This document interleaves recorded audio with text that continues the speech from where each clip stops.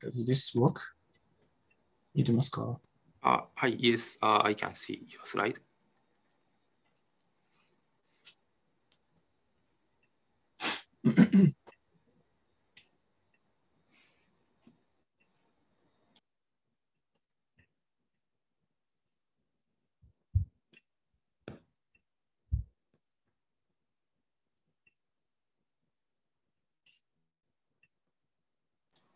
Okay, so it's time, so let's start the next talk. The next speaker is Norihiro Iizuka from Osaka University, and he is going to talk about wormholes and holographic decoherence. Okay, please start. Okay, thank you very much. So thank you very much for the organizer, especially Takanagi-san, for arranging such a wonderful workshop. It's a bit unfortunate that we do it on the Zoom. Hope the next time we can gather people together at Kyoto. Okay, so the title of my talk is Wormhole and Holographic Decoherence. And as usual, I'd like to give several announcements before my talk. So this is based on the one paper. Let's see. Yeah, okay. So this is a paper which we put on the archive last December. But we found some error, which is pointed out by the kind referee of the JHEP, and we corrected. And the corrected version should appear soon. And so that's based on the version 2, which I'm going to talk based on this result. Okay, so don't look at the version 1, which has some error. Okay, now this is based on the collaboration with Anegawa-kun, okay, and also Tamaoka-kun and Ugajin-kun. As you know, the Tomonori Ugajin, he's the organizer, so everybody probably knows. Okay, Kotaro, he gave a talk yesterday. Okay, so probably you also know it. So I want to answer the youngest collaborator, Anegawa-kun. He's still a student of Osaka group, but he's pretty good. Okay, done. So let me begin with the background and motivation. Okay, so that's first part. Good. So wormholes are interesting saddle point in the gravity path integral. So what do I mean by saddle point? Saddle point means that it's a solution of the equation of motion of the Einstein equation. Okay. Now this is a picture which I stole on the internet, but apparently totally different position in space is somehow connected by this wormhole, which plays a role of the shortcut, okay, of the space-time point. So even though they play, wormhole plays an interesting role in phenomenology, okay, for example, see this nice review. The main focus in today's talk is the implication of the space-time wormhole for the holography, okay? That is the topic which we're gonna discuss today. So before we start, okay, before we start with the key question, let me give the overview of what we know about the connection between wormholes and entanglement, which is a key topic in this conference, okay? So I'm very impressed with this Mark van Ramsdonck's the review, the article paper, okay, which appeared almost 10 years ago, and that says following thing. So quantum entanglement is an indispensable ingredient for the emergence of the space smooth geometry in semi-classical limit of the gravity. Okay, what they claim is that without quantum entanglement, we might have only disconnected geometry instead of the smooth connected geometry. Okay, so where this came from? Okay, let me give some review. So the basic idea came from this paper. And that claims that the sum field double state, okay, is equivalent to or dual to the Einstein-Rosen bridge. So where this came from? Okay, suppose we consider AD-safety.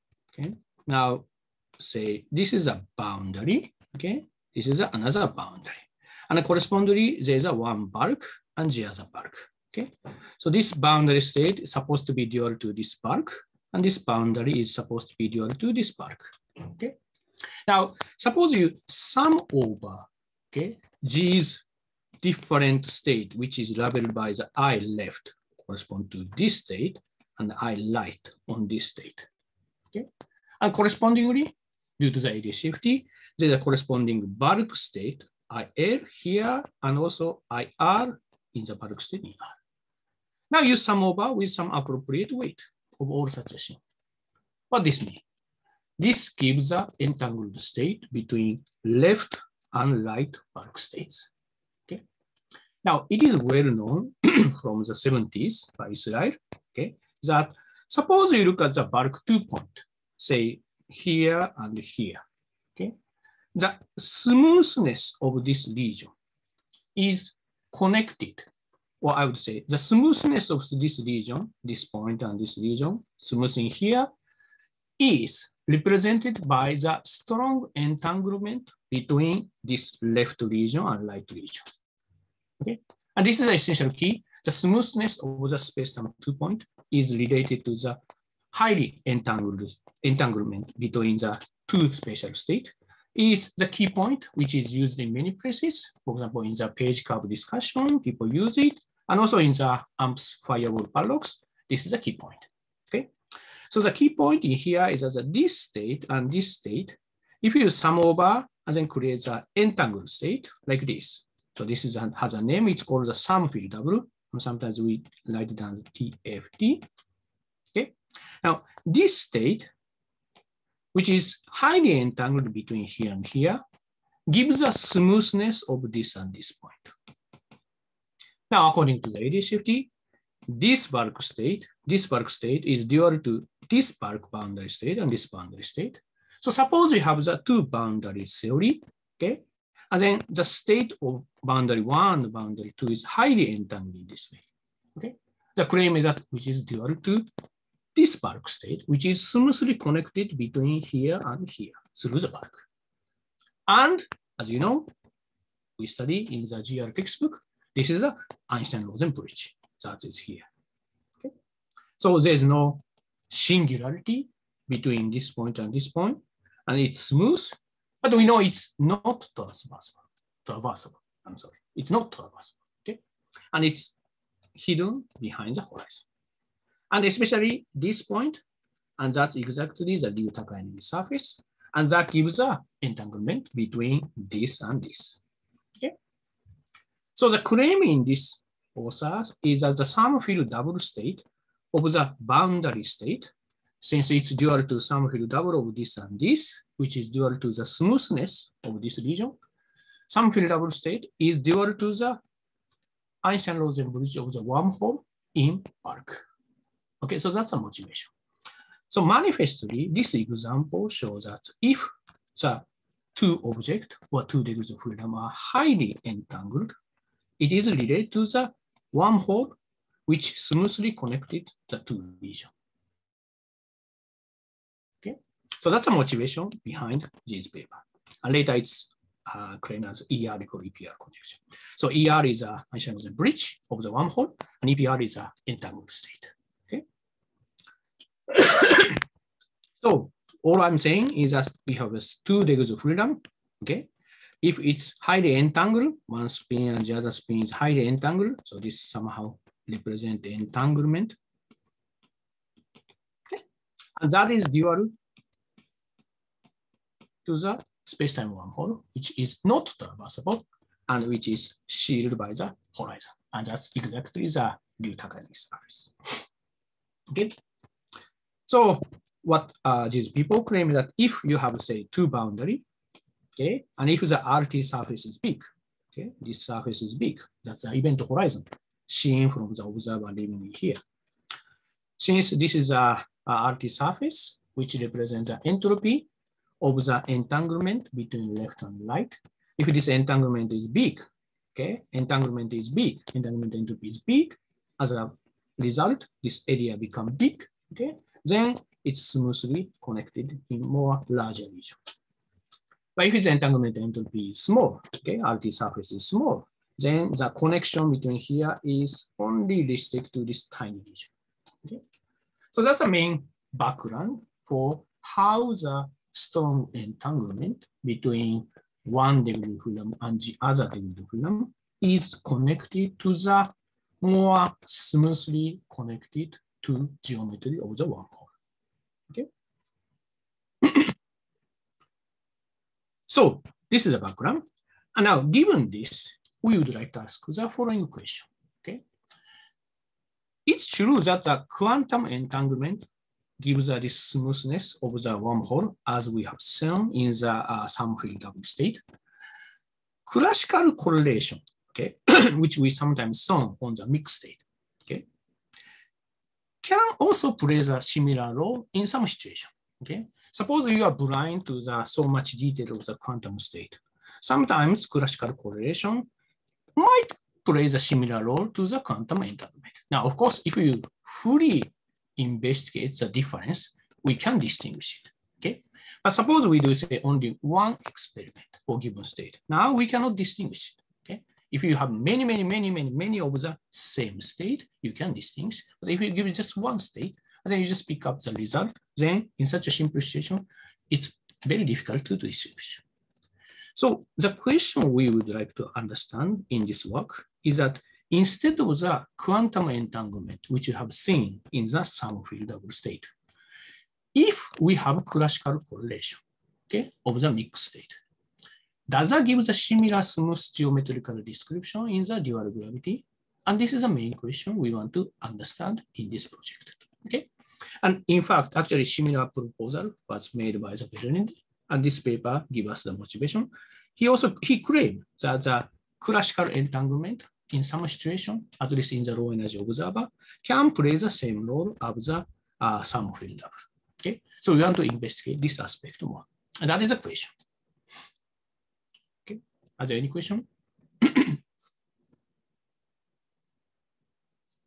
No? Okay, so the idea is that to understand this, we consider the following decoherence process. Okay, decoherence simply means that we want to destroy the entanglement. Oh, there's a question, please. So are you talking about classical correlations through the wormhole? Classical correlation through the, I mean, okay, so entanglement is dual to the wormhole. Yeah. So we want to somehow destroy this entanglement and see how does it affect the wormhole structure, whether it's disconnected or not. That's a question. Is that clear? Or we want to ask, suppose you have 2 degrees of freedom, which is classically correlated, not quantum, like mixed state. Okay. Does that give a similar wormhole effect? That's a question we want to understand. Yeah, because you mentioned Ferlinde's work, but there the situation is that you still have quantum correlation on the external part of the wormhole. If you embed the two-sided black hole in some ambient space, you have still some correlation outside. What do you mean outside? So if you, for instance, if you let both CFTs or both black holes radiate into the external space, and you have left radiation and right radiation, but you correlate both parts. So there is some quantum correlation with the right and left part. Okay. So that is actually the reason why you still have some wormhole. Well, okay, we can discuss this later, but what my understanding or my collaborator understanding is that even if we have some classical entanglement, not like quantum entanglement, as you mentioned just now, that at least for the low energy observer, which only is a code subspace technically, its effect is as if it's a quantum effect and can see the wormhole. But that just gives a motivation, and we're understanding from our own point of view that how the quantum entanglement, if we destroy the quantum entanglement, does that leave the connected wormhole in the dual description? Or if so, does that still leave some classical entanglement or classical correlation between these? And that's a question we have to understand. Okay, I see. Thanks. Any other question? Which question, please? I have a question. So I'd like to make sure that you mentioned that space-time can disconnected and connected. And by disconnected means, you mean that space-time itself is disconnected, or do you mean that the causal is disconnected? No, not causal. Disconnected means literally disconnected. Literally connect. I see. So what I'm considering is that given the fixed time, okay, the fixed time, I consider the geometry of the 2 point. Okay, if there's a space-like trajectory, not causal, space-like trajectory to connect point A and point B, okay, then we say it's connected. No it's only fixed time, space-time structure. And then if there's a space trajectory from A to B, it's connected. Okay, so even if the causally disconnected, still it can be connected in your sense. Right. Look at this example. Okay. Here and here is not causally connected. Right. But we say this is connected. But on the other hand, here, this and this in the fixed time is disconnected. That's what I mean. I see. Okay, thank you. Yeah, go ahead. Hello. This is a naive question. So if you consider a process to make an entangled state, there would be a gravitational dual. And is it a wormhole formation? So, sorry, could you repeat your question again? I mean, so how to say? Suppose there is some process to make an entangled state between two regions, and probably we expect that there is a dual phenomena. And my question is it wormhole formation? Well, we can say that, but there's an important key point, and that is quantum entanglement. I'd say quantum, just to emphasize quantum nature. Quantum entanglement cannot be created by so-called LOCC, do you know? Local operation, local communication. So for example, in the usual GR process, which we consider only the LOCC, local operation and classical communication, then it's impossible to create. Impossible. I see. So in principle, if you do some quantum stuff, okay, it is beyond the LOCC, we can create wormhole. We can create entanglement correspond to the wormhole. I see. But that's usually not allowed in the usual classical sense. Okay. So you mean that to make a wormhole, quantum gravity process is required? Oh, quantum gravity or not classical. Not classical. Okay. Okay. Thank you. Okay. So no more. So let me proceed. So I hope the question is clear. So given this motivation, we want to understand if we have the connected geometry, okay, is it supported only by the quantum entanglement, or even classical correlation can give support for this connected geometry? That is a question we want to understand. Now, I should mention that we cannot understand completely this question, but we just give some evidence of the answer. Okay, so that's the talk. So the idea is for okay, to understand this, we consider the following decoherence process. As I mentioned, decoherence is to destroy some quantum entanglement. Okay, it's hard to create entanglement, but we can destroy it. Okay, suppose we start with an entangled state. Okay, suppose we start with an entangled state here and here. That's highly entangled. Okay, and that's equal to this wormhole. Now we disturb this system by attaching this to the heat bath. So let me put the heat bath in here. Now you see this and this is equal. So we have a heat bath. Now if we attach it, okay. Now of course heat bath do something. Okay, some of the entanglement here escape into here and so on and so on. So we usually expect the entanglement between this and this in the beginning will be destroyed or goes into the somewhere in the heat bath. Okay, so that's a process we want to consider. By this process, how does that influence to the shape of the connected wormhole geometry? Okay, that's a question. So let's be more specific. Okay, so I already mentioned that we do this decoherence by attaching to the external degree of freedom, which plays a heat bath or environment. Good. So this is what I mentioned already. Okay, now this is the process. Now the next question is that what we want to prepare for the heat bath. Okay, and then how do we attach it? Once we have done all of the evolution, in principle, we can follow it. So let's start with the ADS eternal black hole. Okay, here and here, that's black hole. That's dual to the some degrees of freedom, which is entangled. Okay, now let's call this bipartite system as A and B in our notation. Okay, so A and B is a boundary degrees of freedom. That's dual to the through the emergent bulk, this connected geometry. Okay, so this is the situation. Now we prepare the heat bath. So what we should prepare for the heat bath? There's no unique choice. You can do whatever you want. But our choice is we prepare exactly the same degrees of freedom as a heat bath. Okay? So we call it as auxiliary bipartite system, A prime and B prime, which is exactly the same degrees of freedom, but slightly different property. Okay? Slightly different property means the following. But before that, let me just give the picture. So we have A and B entangled state dual to the connected wormhole. Now we prepare the heat bath by exactly the same degrees of freedom. Okay. So if we have A and B spin, for example, we prepare A prime and B prime spin, which is entangled as is here. And then now we state this plays a role of heat bath for our purpose. Okay. You can prepare as a heat bath, but this is our choice for the alternate system.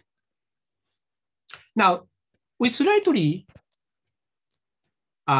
change the property compared with here and here. Otherwise, if it's totally equivalent, maybe it doesn't do anything.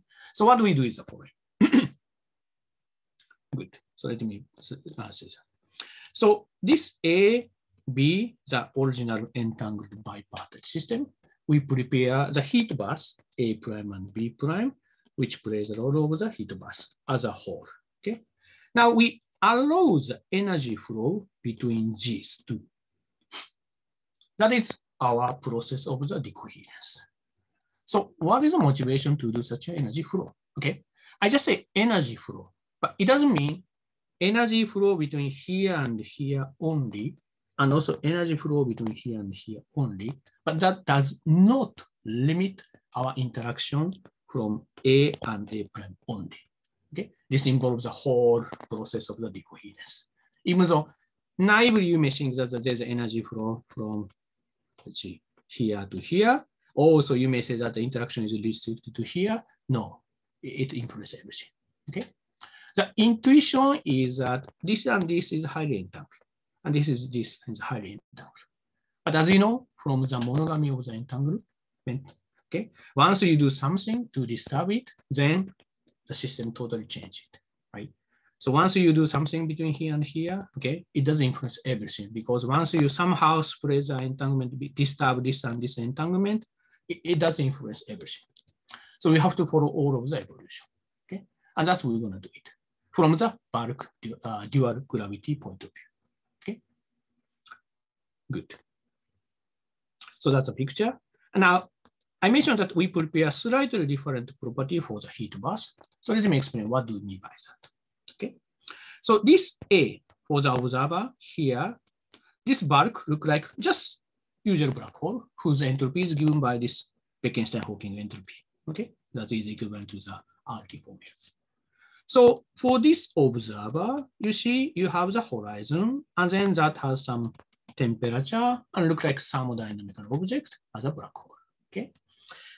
For this observer, who is sitting in the heat bath A prime system, again see some temperature. So what we prepare is that we set the temperature for this observer TA and TA prime is not the same, okay? So what do we expect from this? For this observer, see some black hole, okay, with some thermodynamical equivalent system, thermal system in this picture, in this dual system with some given temperature here. But for this observer, okay, see again the same thermal state, but with a different temperature. Now suppose we choose the temperature of the A and A prime different. And if we allow the energy flow between these two, what do we expect? Well, we expect the temperature reach to the same temperature in the later time. Okay, so this is our decoherence process. We prepare in such a way that the temperature of here and here is initially different, but as time goes, as things goes on for the decoherence, I would avoid using time. Okay, then in the later stage, TA and TA prime become the same. Along this decoherence process, how the whole geometry will evolve, okay? That is a dual question of this question from the geometrical viewpoint. And this is a question we want to understand in this setup. So I hope our setup and question is clear. Is there any question? Yeah, so this is the picture. A and B originally, and then thermal bus. And then we attach it to equivalent, to make the temperature the same between A and A prime, and also B and B prime by the energy flow. And then we'll see how this whole geometry will evolve. That is a question. And if there's a question, it's a good time.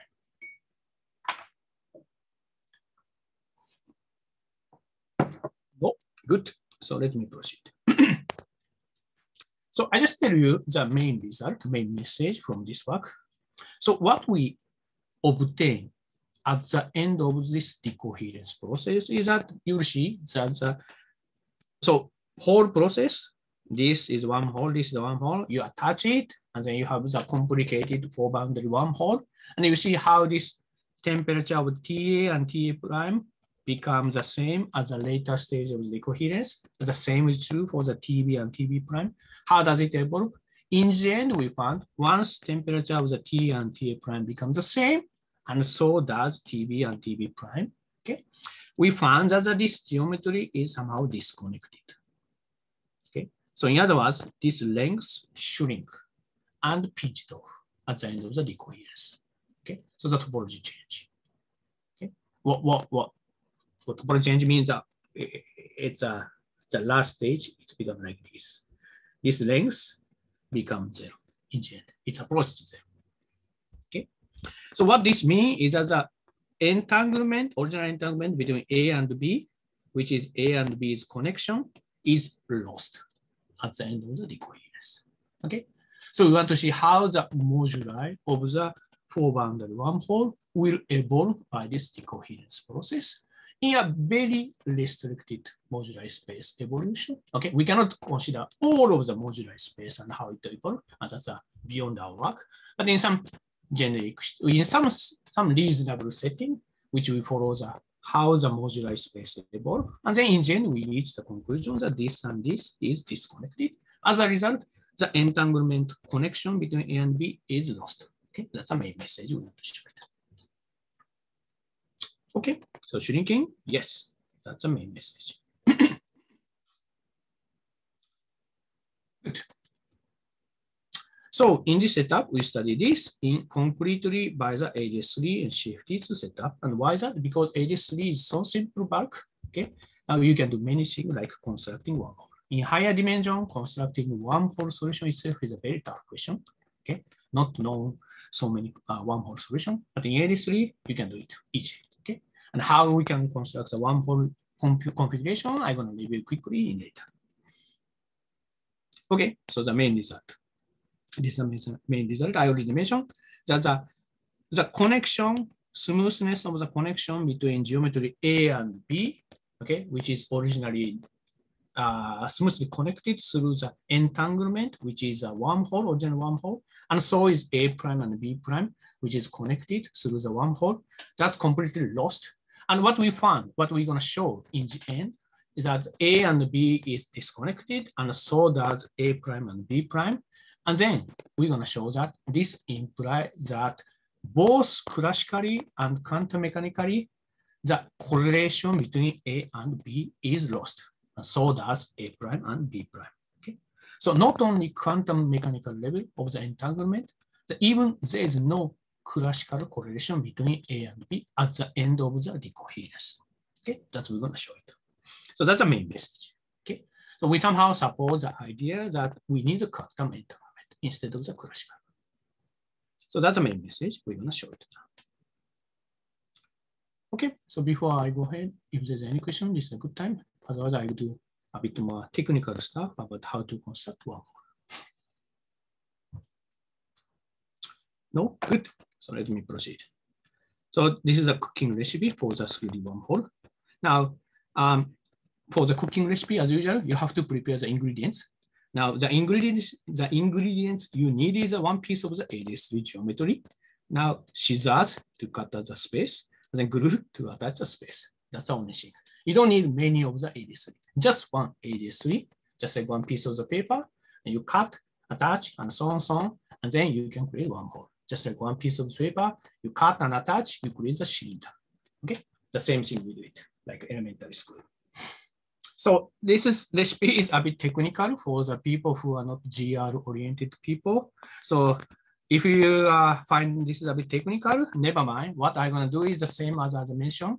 Just prepare one piece of the paper, okay, which is R2, maybe you can say, okay. Then cut the space, okay, and then attached by the glue, you construct the cylinder.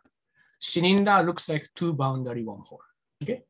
What I'm gonna do is just slightly technical version of this constructing cylinder from the flat space, okay. No more than that, okay. That's what I will explain.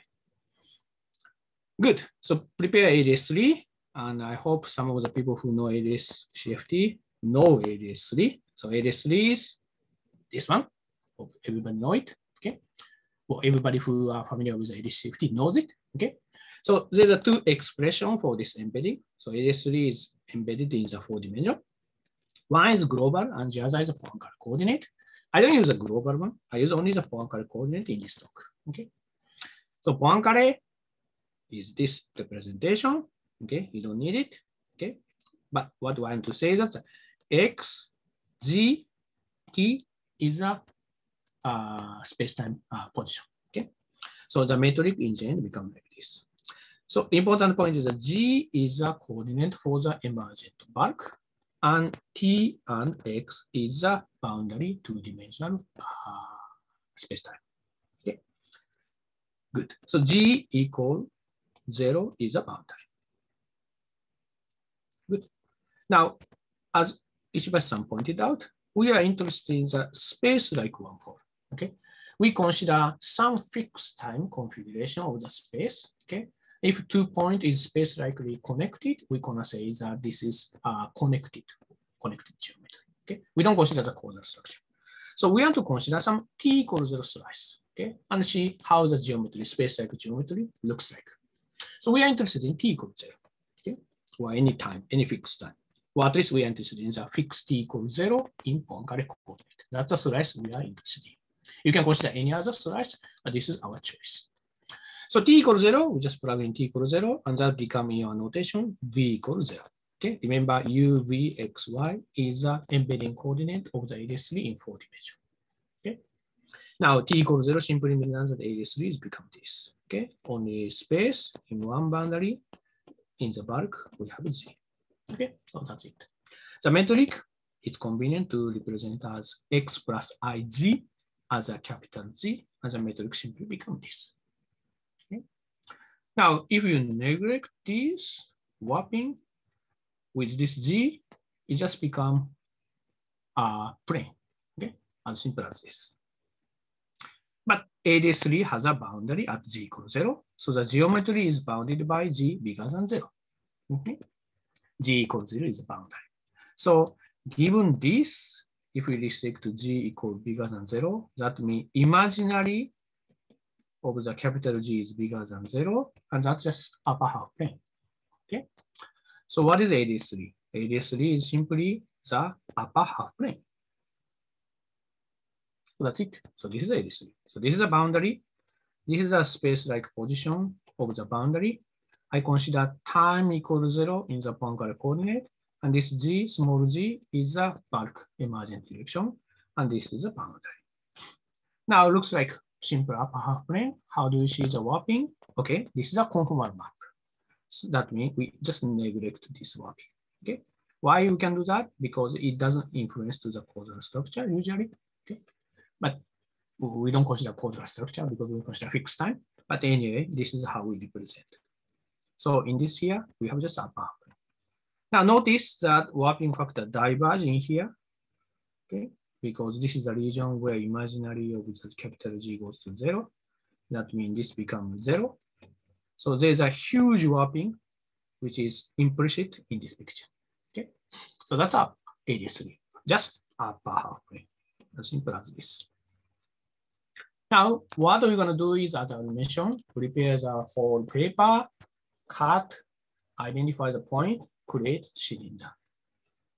Okay, this is the thing which we're going to do it. Okay, so what we are doing here is that we just prepare the ADS3. that is just upper half plane, and then look at the isometry of the ADS3.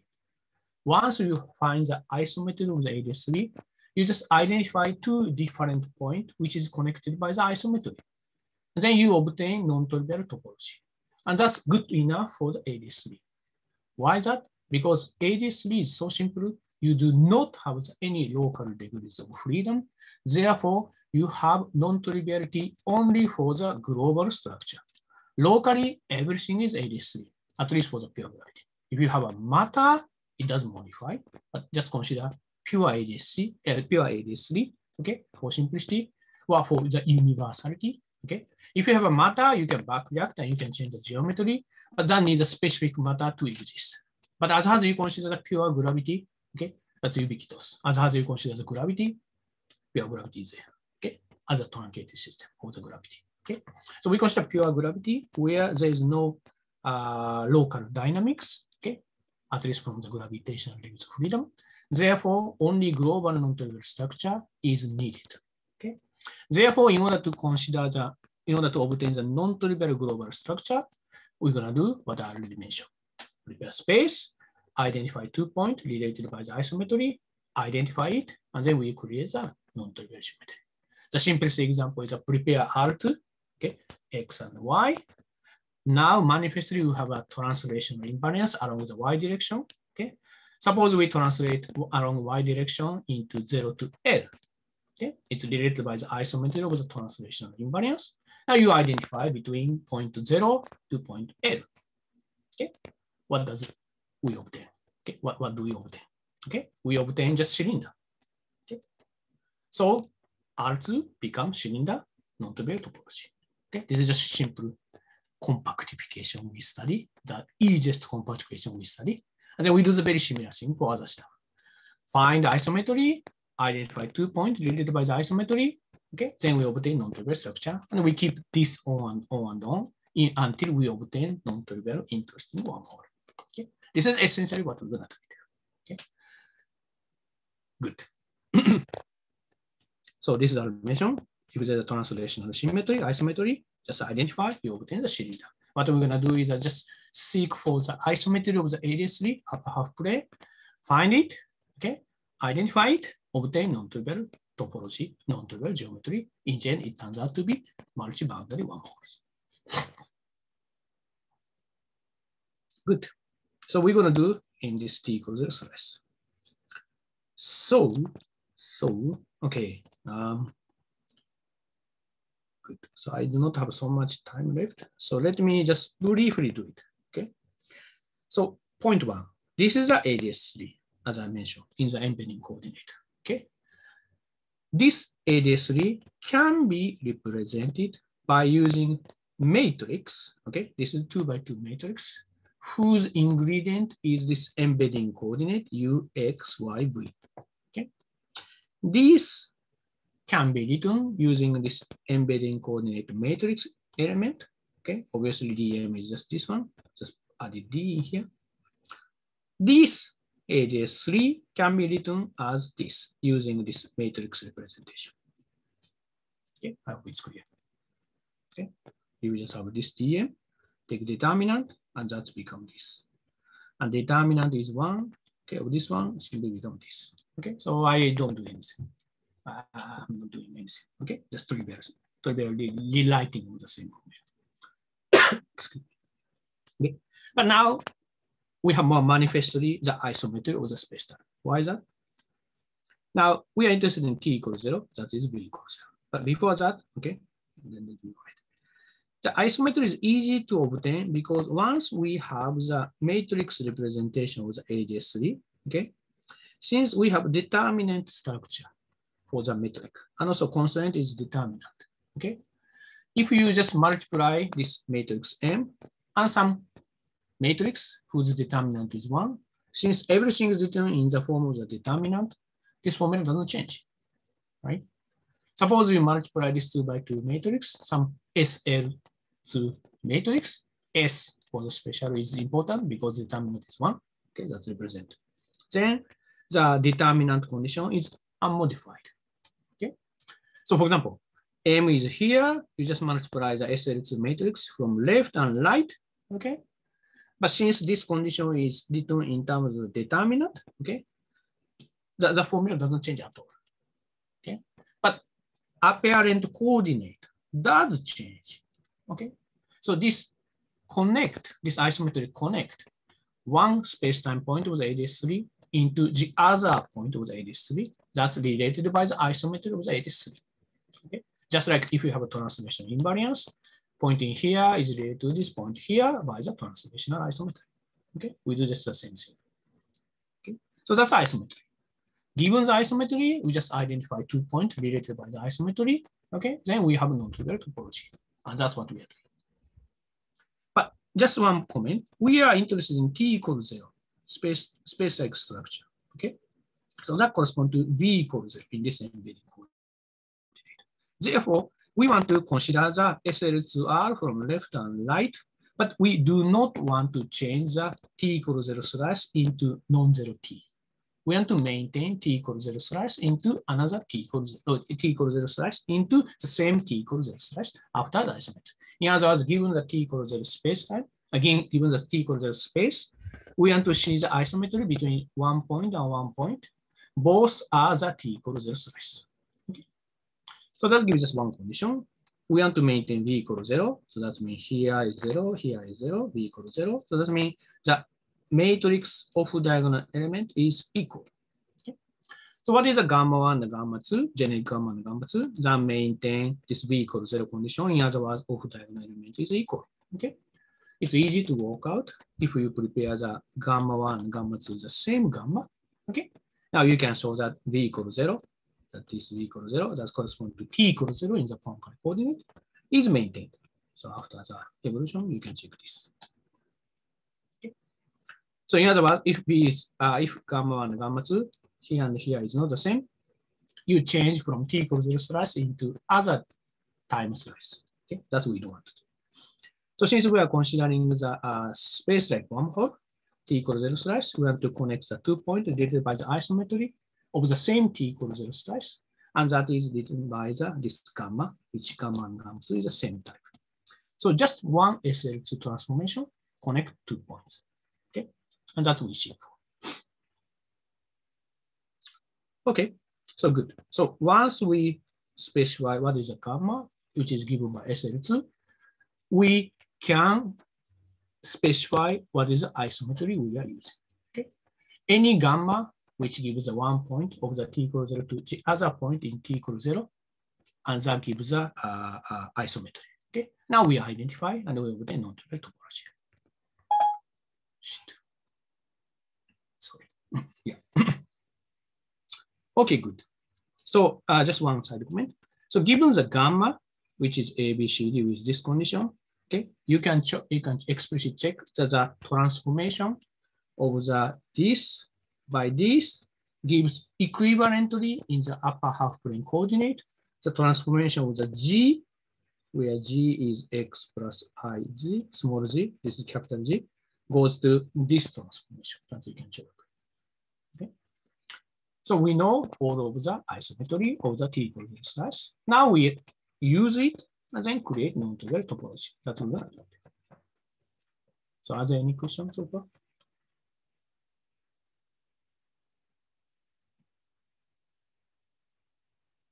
Okay, good. So let me proceed. Okay, good. So I just skip this part because it's a bit in detail. But as you can see that this gamma has a 3 element, 1, A, B, C, and D is determined. Okay, there's a 3 element.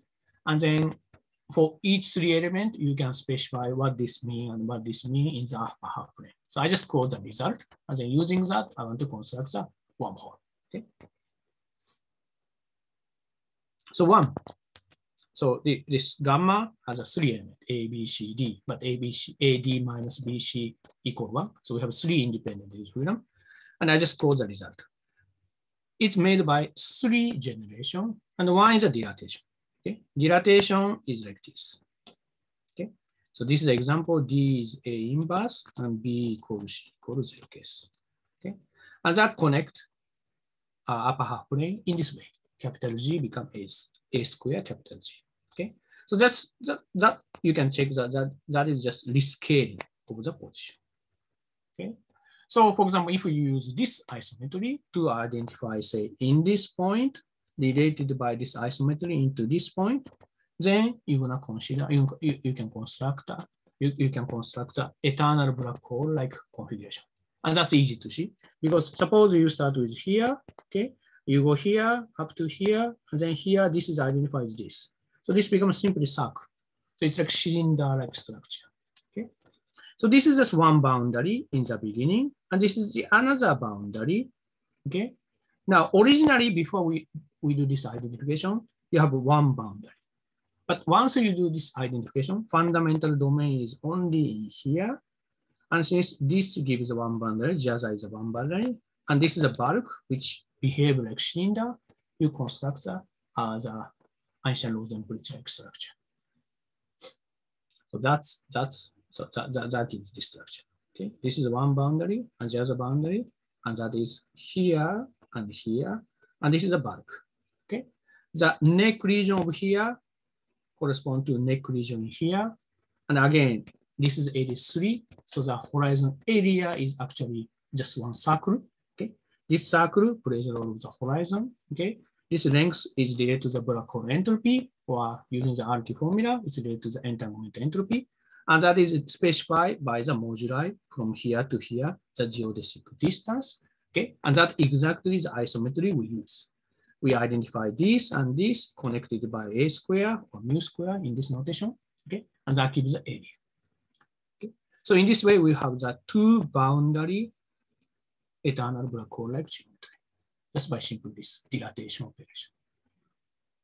Okay. I hope it's clear. What I'm doing is very simple. And there's other operation. I will not go through it because of the lack of the time, but you can do it. You can do it. Okay. So let me skip this. So suppose we do the one operation, which is a dilatation, which identify this and this. Okay. By that, you create the two boundary wormhole. Okay. One is here and the other is here. Okay. Now, in addition, you conduct the second isometry identification. What is the second isometry identification we're going to use? That is, circle in here is identified with circle in here. Okay, we can construct such identification using the SL2 of the gamma, which I mentioned. Okay, it's not the dilatation, it's some combination of the A, B, C, D non-trivial structure, but that can allow to identify this and this. Know that the orientation is different, orientation is flipped, and that allows us to have the fundamental domain only here. Okay, this and this is excluded because of the isometry. The same is here. Here and here you identify, then this region and this region is no more fundamental region. You can consider only this region. Why? Because this is the same as this and same as this and so on. So it's related by the isometry. So it's enough to consider only this. Okay, the same is here. It's enough to consider only this outside. So suppose we do such a second isometry identification. What we're going to obtain? We obtain three boundary wormhole. Why is that? So here is a one boundary, this and this is identified, so just one boundary. Okay. Now suppose you start with here. You go here, you reach here, but that is the same as here. So you go here, and then you go here. But this is, remember, the same as this due to the second identification. So we have second boundary starting from here, go here, come back here, here, and then this is the same as here. So that's second boundary. The third boundary, you can easily see that this boundary. Why? Start with here, that's the same as here, and then you go here. So it's again one boundary. Okay. So you obtain three boundary, and then now you can imagine that you can do the same in here. Okay. Again, fundamental domain is limited here. You obtain fourth boundary. So that is the structure we obtain. One boundary A and the other boundary A prime. And B prime, B, and connected through the bulk. And pictorially, this is the figure. Okay. So, don't worry, this is a very simple thing. You just identify what is the isometry, and then you divide the space by the isometry. Okay, quotient, mathematically people call it. Okay, then you can obtain the total configuration of the upper half plane like this. What is the fundamental domain? Okay, there is several moduli. Okay, moduli is a specification of the shape of this fundamental domain. Once you specify it by the specifying what is the isometry you're going to use, then whole geometry is completely determined and it's fixed. And that's as simple as constructing the cylinder. Yes, please. I have a question about the moduli. So also, can you change temperature or yes. individual? Yes. So temperature is specified given one boundary. For that boundary, looks like there's a RT surface or horizon, and then behind that is he cannot see it at least classically. So given one boundary, okay, I'm gonna explain later about the moduli, but once moduli, which is determined by the how do you specify the isometry, okay, then the shape is fixed completely. And then given that you know what is the RT surface in here, that determine what is the entropy of the black hole, at least seen from this observer, this boundary, and that entropy determine what is the temperature and so on. So everything is uniquely fixed. I see. So giving the moduli completely is equivalent to specifying what is the temperature for each boundary, what is the structure, because giving the moduli completely is the same as specifying the geometry completely. The result in the specifying the RT surface completely, and the result determine the entropy of the black hole completely. As a result, all of the thermodynamic nature of the each black hole is uniquely specified. Is it clear? Yeah, thank you very much. So that's I have so far. Is there any question? Ishibaya-san, please. So in this way, you can construct a multiple wormhole throat. And I have so I wonder if there is any case that two or more than two wormhole throat may intersect. Are they always disconnected? Oh, it's always connected. This is a T equals the slice. Yes. Now, what I mean connected is that there's a space-like trajectory from one boundary to the other. No, the wormhole throat, Einstein-Rosen bridge. So, for example, maybe you can this gamma 1, this dashed line correspond to a one wormhole throat, Einstein-Rosen bridge. Oh, are you saying that are there any two boundary which is so from one boundary A, let's say the other boundary B, which is connected without passing through the horizon? Is that the question? No, my question is that you have multiple wormhole throat because you have multiple boundary infinity. Like this. So L1 and LA, for example, in this picture. And LA, this red dashed line circle and the blue circle, are they always separated? Yes. I see. Okay. In some limit, it could be that's possible. Yes, but we consider generic situation and in generic configuration. So maybe that depends on how you find this moduli. Depending on the moduli, in some specific situation, it could be that this LA and LA prime may coincide with this L1. That's possible. But as we consider generic moduli, they are different. For example, LA, B, and this, then we have this or this, and so on. So generically, it's different. But in some specific case of the moduli space, it could be degenerate. That's possible. Is it okay? Yeah, thank you. Okay, so I have only 7 minutes. So I just go through, skip all this. But just important point I just mentioned. Okay, so as I mentioned, once we specify the isometry, okay, how the fundamental domain behave is specified. Okay, that is equivalent to specify what is the moduli in this upper half plane.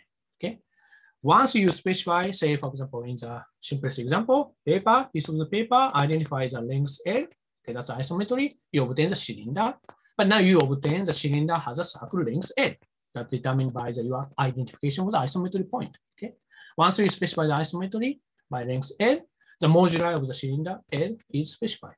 Okay, the same is here. Okay, so what is the moduli we obtain in J? Again, we have 4 boundary. 1, 2, 3 combined, 4 combined. Okay. So to have that, we just do the 3 isometric identification. Here and here, here and here and here. Let me change the color. Here and here, and here and here. Okay. So we do 3 identification. How much moduli do we have? In here, from the identification 1, this mu square, or from here to here, that's a mu square. 1 moduli, okay? And the other moduli is from here to here, and that is where is the center of the circle, okay? That's, I call it as a C2 and C1 prime. By the way, I put the center in here, 0, okay? C2 and C1, that's the center of this circle, okay? So we have 2 more moduli. And then what is a semicircle identification's radius, okay? R2 and R1. You can choose whatever R2 and R1, okay? So we have 4 additional moduli to create the third boundary. Again, 4 furthermore, sorry, this is prime, R1 prime, R2 prime. 4 additional moduli we need to create the fourth boundary. So what we obtain? 1 plus 4 plus 4 equal 9. That's a difficult calculation. So 9 moduli we have, okay, to specify the moduli. So that's it. 1, 2, 3, 4, 5, 6, 7, 8, 9. And that's all moduli. Once we know that all of the shape of the geometry is fixed, what is the RT surface is fixed, what is a black hole seen from one boundary is fixed. As a result, all the thermodynamical nature of the black hole is specified, temperature and so on, so on. Everything is specified. Okay, good. So I just have to go through a bit over time. I'm sorry for the organizer. Just give me 10 more minutes and then I'm going to finish. Okay, but to study all of the moduli is quite difficult. So just for simplicity, I assume some restricted moduli space. That is G2 symmetry. What is a G2 symmetry? It just simply means that this and this is mirror. Meaning that once you specify C2, C2 prime is just minus of the C2 and so on, so on. In this way, we just kill 5 of the moduli. Because once we specify here, it's specified here. So I'm going to eliminate 4 of the moduli. Okay. So I just, for simplicity, assume the G2 symmetry to eliminate 4 of the moduli to have only 5 moduli left. Now I want to see by the energy flow, which we're going to do it by hand, how these moduli change as a result, how these 4 boundary wormhole does change as a result of this decoherence process, what we're going to end up at the end of the process. That's the main question. Okay, that's I want to show it, and that's it. Okay, so this is just formula. You don't have to see it actually. Okay, but what I'm saying is that once we specify the moduli, all of the horizon is specified, all of the black hole nature is specified. That's all I want to say. Okay, never mind. Good. So modular parameter evaluation. So we're gonna do it. So how are we gonna do it? So as I mentioned, we have 5 parameters. Okay, so you have to specify how the 5 moduli should evolve. Okay, that's we're gonna do it by hand. Then how does it reach? What is the final endpoint of the 4 boundary wormhole? Good. So let me skip it. Okay. So at least we're gonna do for it. So for example, at least for the observer A here and A prime here, as I mentioned, see some horizon. Okay. So it looks like some black hole seen from this observer living here and seen from this observer here. We want to make the temperature here and here the same. Okay. So how do you do that? Given the moduli, we can see what is the entropy of the black hole seen from the boundary A. And then so does A prime. And that's given by the moduli as in previous slide. Okay. Now, due to the Becker-Hawking entropy formula, okay, given the black hole entropy, okay, that is related to the mass of the black hole seen from the one boundary. Okay, given the mass, okay, you can obtain what is a black hole. This is the same as BDG black hole for at least for the one boundary observer, because he cannot see behind the horizon. See some mass from observer A and A prime. Okay, if mass is different, temperature is different. If mass is the same, we see both observers see the same mass black hole. same entropy black hole, therefore same temperature black hole. Okay. So what we're gonna do is that in the beginning, for the observer A, see some mass, okay, given the moduli. For the A prime, see the other mass, okay, and they are not the same. That we prepare as initial setting. And let them evolve until their mass become the same at the end of the evolution. Okay, that's what we're gonna do it. Okay? So here T, okay, this T is not the same as time of the Poincare recurrence because we are always considering the T equals 0 slice of the Poincare coordinate. Maybe T is a bad notation. I mean, we should use S instead. Okay, S is just moduli. Okay, moduli. How S change from 0 to something? How does the moduli space change? Okay, that's what we're doing. We are not following the time evolution. We are looking at the modular evolution. So this T represents the moduli parameter. How does it change? So in the beginning, T equals 0. Okay, mass is not the same, but we're gonna evolve in such a way that this and this become the same as the final point. Okay, so this we do it by hand. We prepare the two different temperatures for A and A prime, two different mass for A and A prime in the beginning, let them flow, energy between them, and then how does it reach until the mass of A and A prime the same, therefore, so that's temperature. Okay, that's what we do. So we have two conditions which imposed by hand. Due to the G2 symmetry, B and B prime is the flow. B and P prime is the same. Okay, that's two. What is another three condition we needed? Okay, the other three conditions, let me skip it. We have 5 parameters. We already specified 2 by the mass change. The other 3 conditions we need. Now, 3 conditions came from the following. Geometrically, the picture we have has a manifest inequality. What is this? Mu square must be bigger than C1 plus R1. Okay, that's this condition. Okay, and the other is the same. This C1 minus R1 must be bigger than C2 plus R2. That's the second condition. The third condition is that C2 minus R2 must be bigger than 1. Okay, to this figure makes sense. Okay, so this is a 3 inequality. Now, this 3 inequality can be written as 3 equations by preparing some positive quantity G1, G2, G3. Now, this is very trivial. Suppose you have this, just prepare mu square minus C1 minus R1, we define as a G3, and that's positive. So it's an equivalent statement. Okay, we have 3 positive quantity to satisfy this quantity, this inequality. Okay, now the third question is that we specify this G1, G2, G3, 3 positive quantity somehow by hand. Okay, that is our choice. Once we specify this G1, G2, G3 by hand, okay, this is a bit ad hoc situation, but once we specify this 3 positive inequality, all this is satisfied, and because we give the 3 furthermore conditions, in addition to the 2 conditions, which is related to the mass condition of the A and A prime, we specify 5 modular space completely. Given 5 moduli, we specify 5 modular evolution completely. We can solve it completely. Okay. Once we solve it, we obtain how does it evolve. That's the situation. Okay. But this evolution is not time evolution. It's evolution with a modular space. So because I'm running out of time, let me just give the result, some result. Okay. So T, the modular parameter, cannot go forever because we're going to evolve until the A and A prime mass become the same. So it's a limited range of the time evolution, limited range of the modular space evolution we're going to follow. Okay. So in our parameter range, this just becomes 4. Okay. So from 0 to 4, 4 is a point where the 2 of the mass become the same and temperature is the same. So what is the result? The result is following. Let me skip it. So result following. So from 0 to 4, we follow the evolution, and then some of the moduli is completely specified. Many or all of the moduli is completely specified. And what we obtain in the end is just L1. Okay, I'm going to tell you what is L1 in the end. But L1 becomes 0 completely. Okay, from non-zero to 0. So what is L1? L1 is, sorry for that. L1 is, where's the picture? Just a moment, please. Yeah, L1.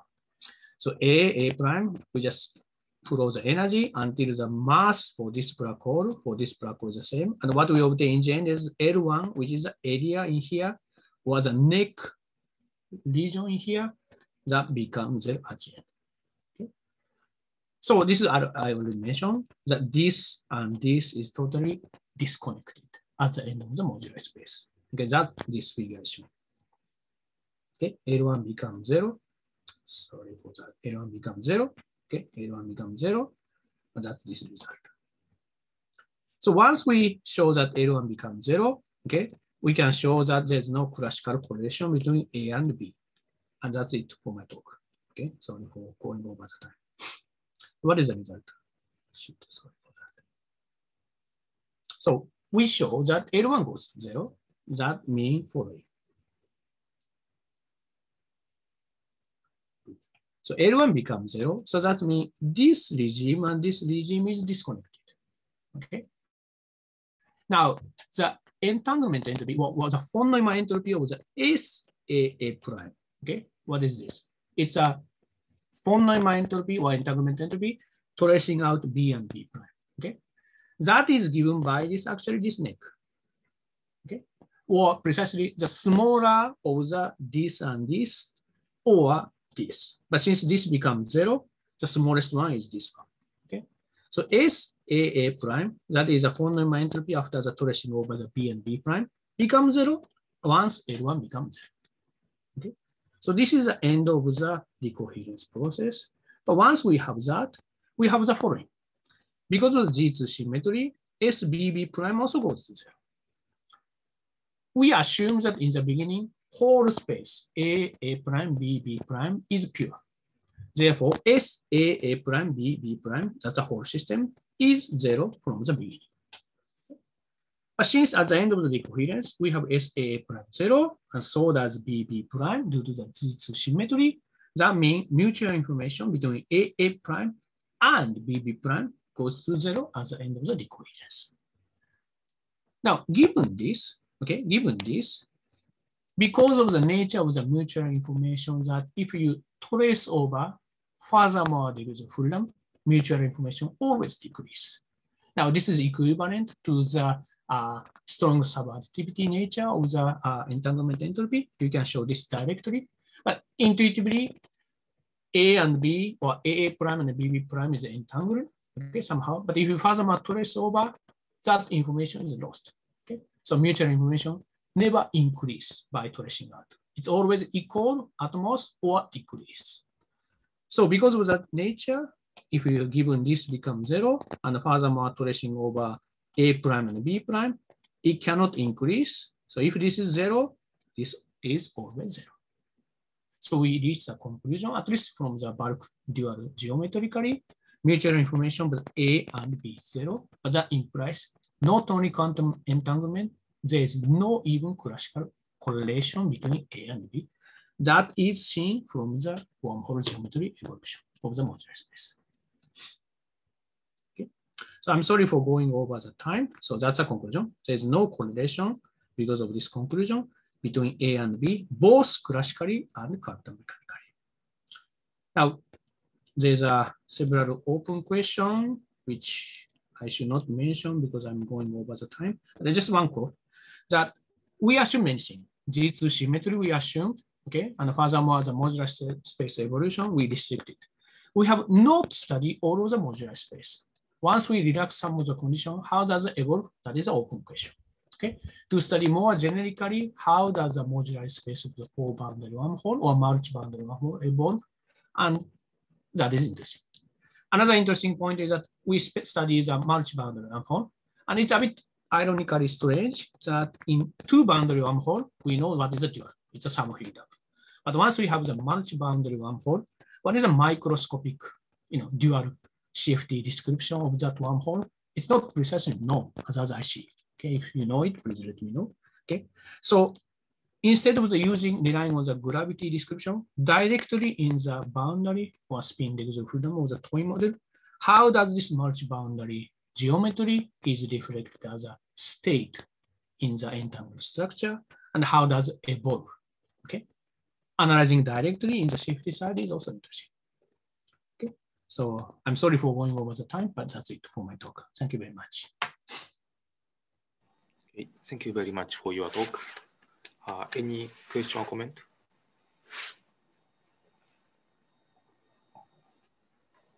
じゃあ、森さん、please. I have two questions. What is the importance of regarding the environment as a wormhole? What is the importance of the environment as a wormhole? So I asking why do I prepare as a another wormhole as a heat bath? Is that the question? Yeah. If we want to consider just a decoherence, environment can be anything, but right. But if its environment can be anything, then it may not have the geometric description. That is the demerit.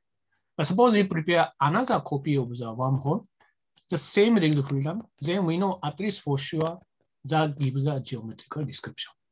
So suppose you have the wormhole and the other wormhole has the same degree of freedom. We know it has a geometric description.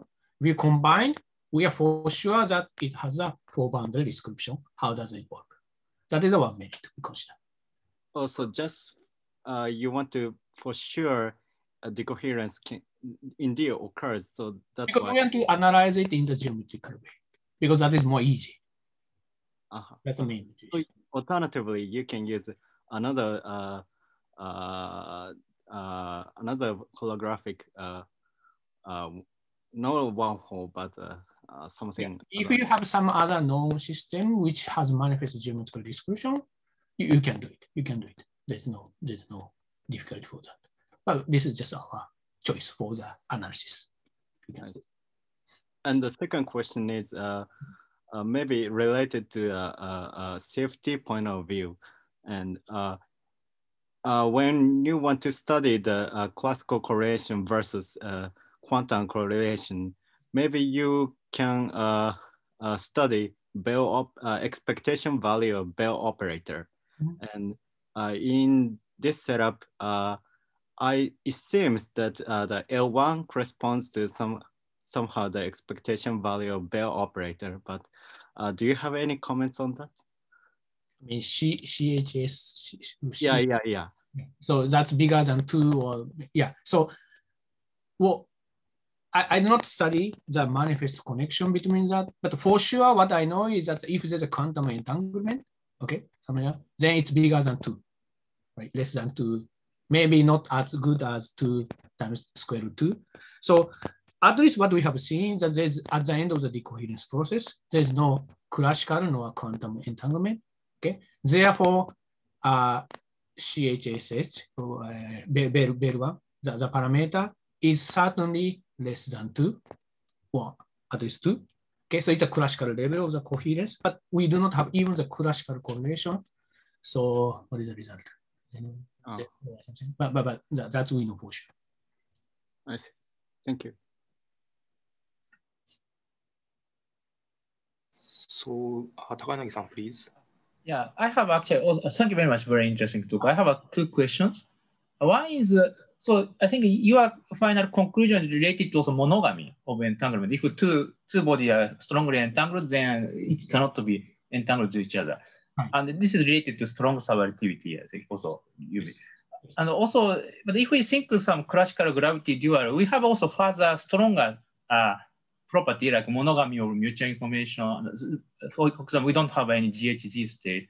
Right. And my question is that how this kind of property is related to your also calculation. So you are talking about multi-boundary wormhole. And right. One more question is about I'm very curious about this time evolution. How can we realize some reconnection of these wormholes and the time evolution? But of course, probably we expect some topology change. I think it's maybe GR, but as you pointed out, in CFT side, definitely we should have such a time evolution.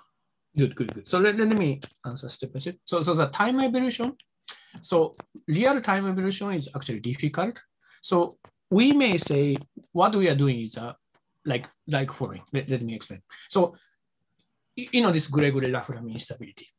If you want to know how does a Gregory-Laflamme instability evolve as a time evolution, time means that physical time evolution, then it's usually hard. You need lots of numerical analysis and so on. So what people instead do is that you slowly change the moduli. You just keep looking for the static static solution of the how the horizon shape become changing more and more step by step, and then how does it evolve. So all they're seeking is as integral graph from instability, that you have the horizon of the cylinder, the horizon become bumpy, and then at the end of the evolution, the neck point become to singular or pinched off or so. So they just look for the static solution as a snapshot. Okay, the time evolution is very quasi-static evolution, and then how does it evolve? That's totally different from the rapid time evolution of the moduli space. If you have more rapid evolution of the horizon shape, then there's a kinetic energy for that, and that may back react to the evolution and so on. So that's a difficult question. So what we are doing is more like, many of the snapshot of the time evolution, if the moduli slowly in quasi-static way keep changing. Now, as we pointed out, if it's a real time evolution, then we have to consider the effect of the kinetic energy and how does the back react and so on. And that's a very interesting question, but at least we do not have any idea how we can do it. It's a more tough question. I see. Actually, do you expect everything is described by holographic configuration? Or do we need to include some kind of non-holographic states or non-holographic geometry to describe such a... So I do not expect, even in the limit, we have the large central charge and all of the requirement, like sparse conditions, so on, blah, blah, blah, everything is satisfied. I do not expect all of the change of the evolution of the CFT can not necessarily be described by the holographic way. As you pointed out, there's some inequality of the, and so on and so on. So what we study so far is very, very limited modular space. I think that's fair to say. But at least for this limited modular space, where at least we have the multi-boundary connected smooth geometry, this is a valid description. But as you pointed out, there's some inequality and so on, which may not be satisfied in more generic situation, but satisfied only in the holographic situation. I think in such equality is satisfied because we have the multi-boundary geometric description. Okay, but in more generic situation, it's hard. But since my motivation is to study how the connection of the wormhole is related to the entanglement, instead of how the generic evolution of the CFT state, we are interested in more connected geometry. So in that sense, restrict our attention to the geometrical wormhole is probably reasonable to me. That's my point. That does answer my question. Yeah, thank you very much. Any other question or comment?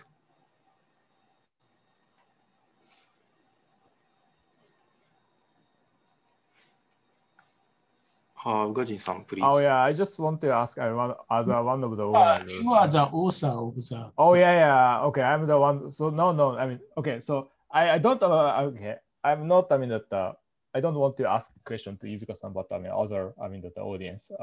So as one of the authors of the paper.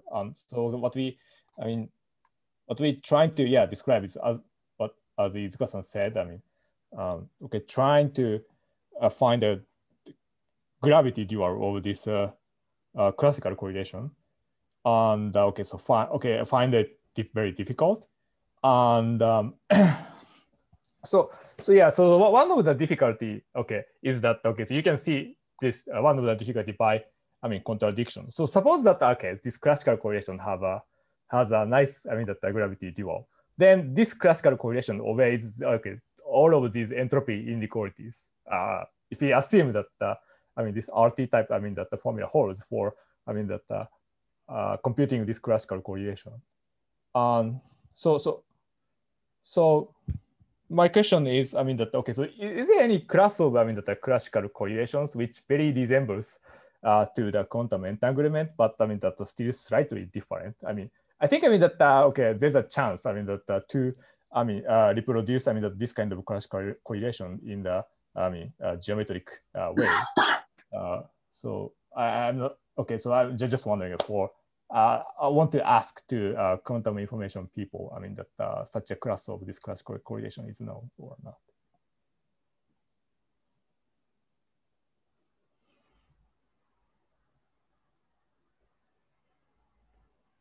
Okay, maybe not.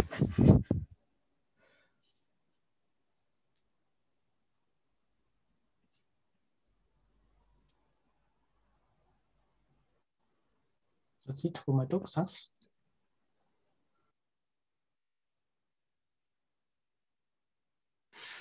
Okay.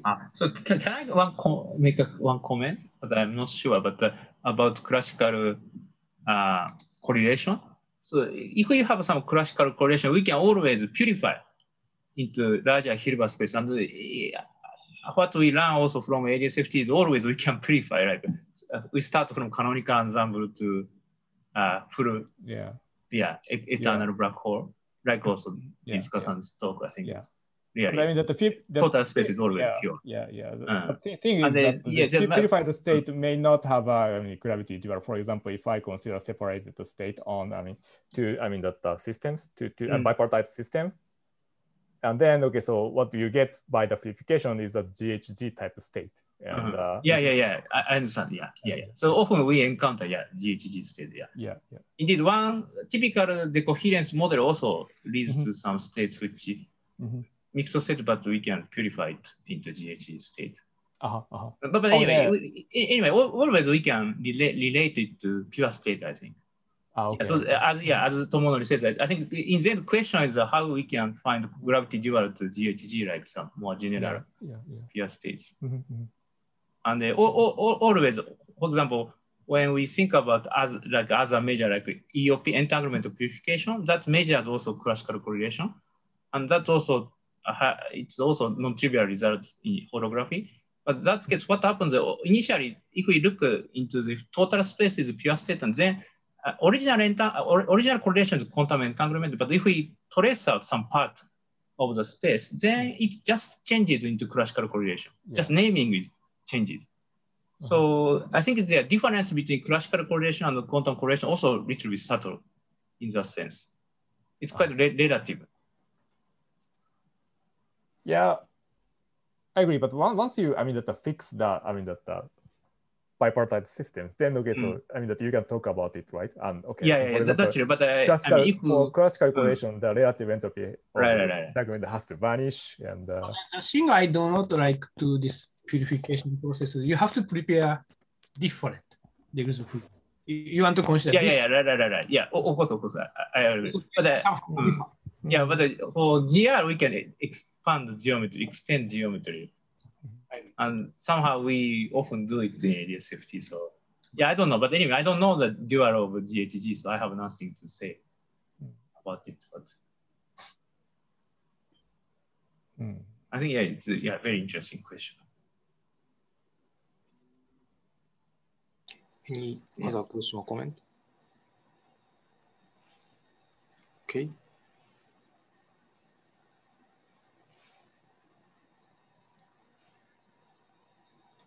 Okay, so if not, let's thank the speaker again. Thanks. Any announcement from the organizer? As usual, I just put the remote link, for the lunch break today. Okay, so let's finish this session. See you after lunch.